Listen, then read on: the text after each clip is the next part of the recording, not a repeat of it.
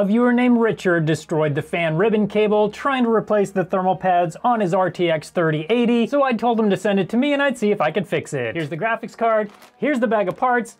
I've never done this before, but let's give it a try. This video is sponsored by JLCPCB, more on them later. So right here you can see the problem we're having. This ribbon cable was just torn right off right here. Richard has already sanded off the masking over these traces. So what we need to do is try and connect each one of these little circuits. But before we do that, I told Richard that I would just go ahead and replace the thermal pads while I was doing this, so let's get this torn down. And we're already in. That was actually a lot easier than I thought. So the first thing we're gonna do is replace all of these thermal pads. And this is the thermal pad material I'll be using. I didn't choose this. This is what Richard sent to put in, so this is what I'm using. Now there are probably, in fact, I'm confident there are easier ways of doing this, but this works for me.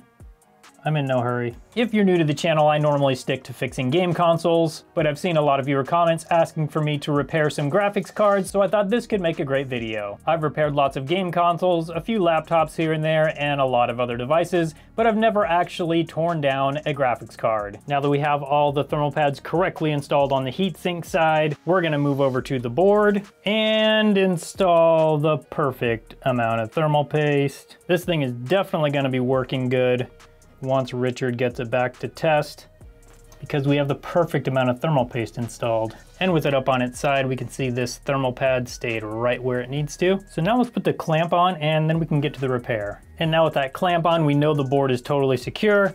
Now we can get the thermal pads on the top plate.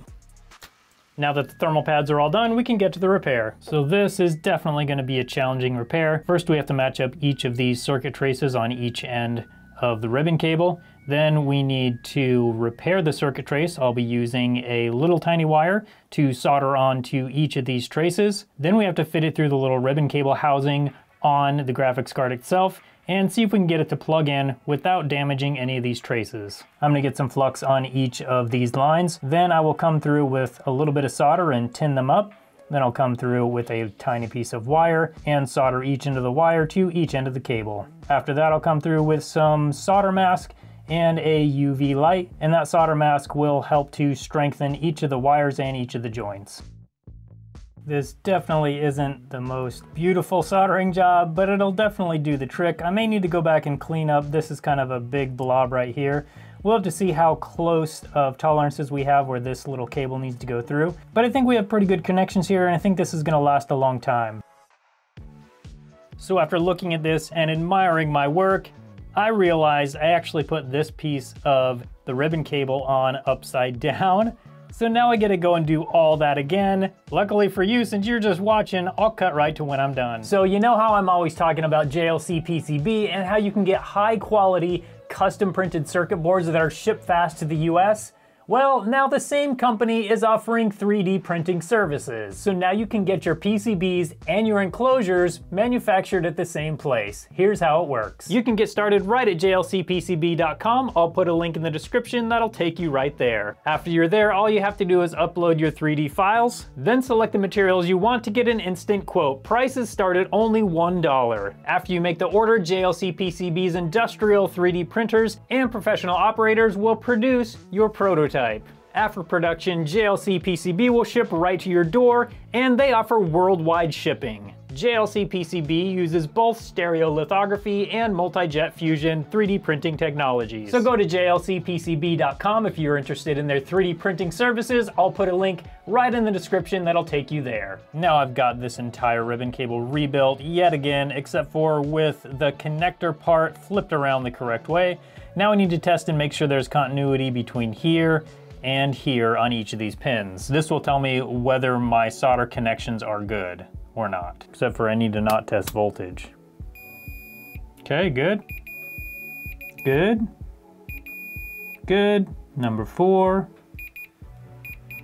is good, and number 5 is also good. Now that I know that each of these connections is good, I will add the solder mask to protect these joints right here and make it so this bare wire doesn't hit against any metal part and short out the circuit. So I'll do that, and then we'll install the fan onto the graphics card. So the fan needs to mount down here, and the ribbon cable for the fan needs to go right up here in this little gap right here. And then that comes out right here with this little channel on the board, and then plugs in right here. So I need to do this without messing it up. So I'm gonna first go up through here.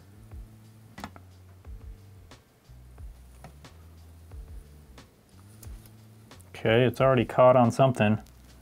Hopefully not too big of a deal. Oh, I see it. There we go. Okay, we got it coming out.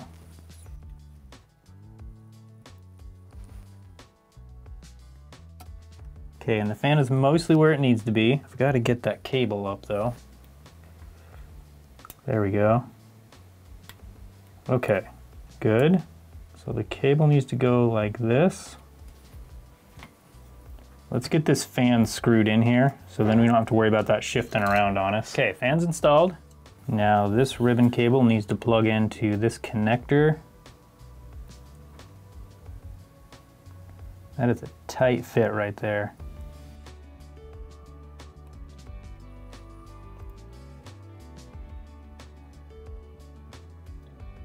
Okay, there we go. Okay, so that part's done. Let's put this top cover on after we get the rest of these cables installed. Again, I really wish we could test this, but I just don't have anything to test it on. I'm working on getting some right now. I'm hoping to have a salvage lot of gaming desktops, but I'm not sure when that'll happen. Hopefully soon. So it looks like this piece goes under this piece. So, and it goes under the board. So we'll come back once I have this installed. Okay, now that we have that piece installed, we should be able to reinstall the clamp and reinstall the top cover, and then put this piece and the rest of the little pieces on. Yeah, there we go. Yeah, it's always fun when manufacturers include a little puzzle along with the reassembly. We've got 4 different holes. We've got 2 A's, 1 C, and 1 B. I feel like I'm doing a shrine challenge in Zelda right here. So I'm guessing A, B, C. If you notice, C doesn't have one of these little pins, and every other hole has a pin, so let's try that out. Okay. Oh, nope. So this pin is on the wrong side, so this is gonna be a B right here. There we go. This should be an A. There we go. And we should have a C right over here. And there we go. I didn't even have to Google that puzzle like I do in Zelda. Come on, you know you did it too. If you like this type of video, you'll probably like the video where I take a gaming laptop that was destroyed by a repair shop and try to fix it. I'll put a link for that video right up on your screen now so you can come see if I fixed that gaming laptop. Thank you again to JLCPCB for sponsoring this video. Thank you so much for watching, and I hope you have a good one.